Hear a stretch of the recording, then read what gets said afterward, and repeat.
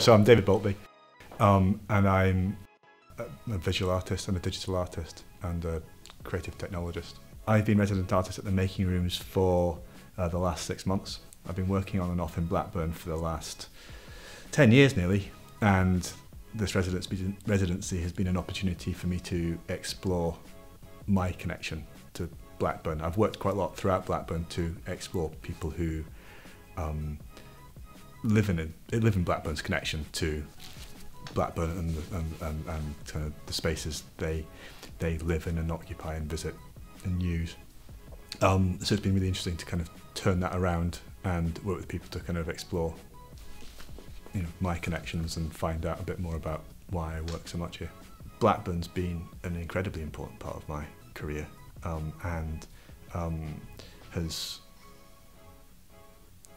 I've had projects commissioned in Blackburn, and you know, at really kind of important times. Each one seemed to sort of move something forward, and I think what's amazing about Blackburn in particular is that there's been a kind of a development, a kind of a consistency of commissioning. So kind of one project's led into another, and Rebecca, the arts officer here, I think has got like a really strong overview of kind of a lot of creative, all that, I mean, she knows all the creative stuff that's happening, of course, but it's all it all interlinks, and it's all kind of very coordinated, and it's sort of the kind of, I think I've observed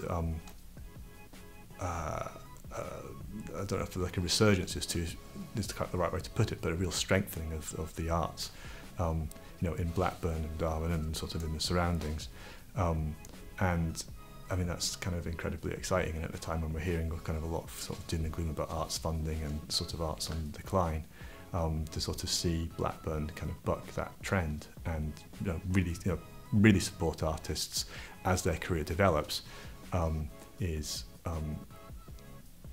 probably quite unique and certainly, you know, an amazing thing to be able to be part of.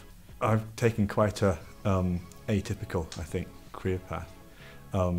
I studied electrical engineering at university, dropped out, worked at Maplin, which you might know recently shut, for a couple of years, and when I was there I started making things for people that would come in. People would come in and say, "Oh, like, have you got one of these crazy things?" It's like, no, that's not sort of an off-the-shelf sort of thing. And the next question would usually be, can you make it? And it kind of got, and Maplin were actually kind of quite supportive of their staff doing that, much to their kind of credit. And it got to the point where I was making so much stuff that I had to set up a company to do that. I've also been making stuff for an artist from Bristol called Luke Jerram, who you may have encountered. He's done a project called Street Pianos. We put pianos in the street, people can play them. They're kind of all over the place. They're kind of quite well known now, much in demand. And recently he's also made a blow-up sculpture of the moon. So kind of typical conversation would be that Luke said, "Oh, you know, you can play like a wine glass and it sings." He's like, "Yeah." So I've got these big bowls, and I'm going to put a pad on top and rotate them, and they'll sing. Great, yeah, and I'm going to pump water in. I was going to be 3. I'm going to pump water in and out, and it will change the pitch. It's like, great. So he's like, "So Dave, it's going to be controlled by the moon." I'm like, right, is it now? And then he says, "But don't worry, because I've borrowed the gravity meter from the University of Plymouth. So all you have to do is kind of hook that up to the bowls, and there we go." So anyway, we did that and toured that work for a few years. We did other work where people slept in pods. And these were all things which were devised by Luke, and people slept in pods and they wore eye masks, and when they hit REM sleep we detected that and then played them different sounds and tried to influence their dreams.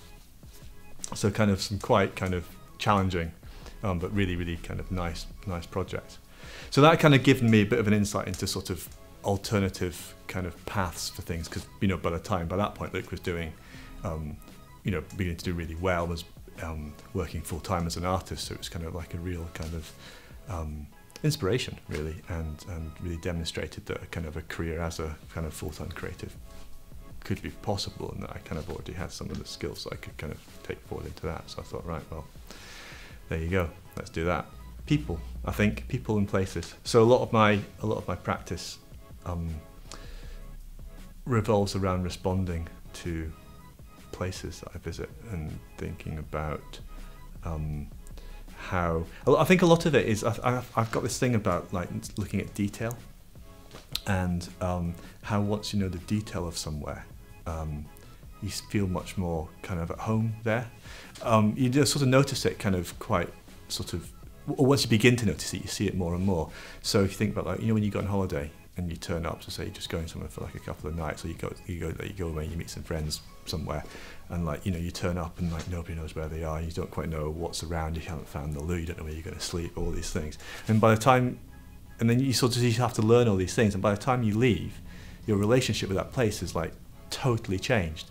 And I think you can translate that quite well into kind of artistic process, so not in terms of necessarily output, but I did a project a few years ago with another artist called Scott Farlow, and we were looking at play and play spaces in Blackburn, and we did kind of lots of kind of fun interventions, and one thing which we did was to stick a line of masking tape from the play park in Kendall Street at one end of Alton Street all the way to Corporation Park and the play park there, and that's about like a kilometre and a half, maybe 2 kilometres, so I literally crawled on my hands and knees sticking tape to the pavement all the way down Alton Street.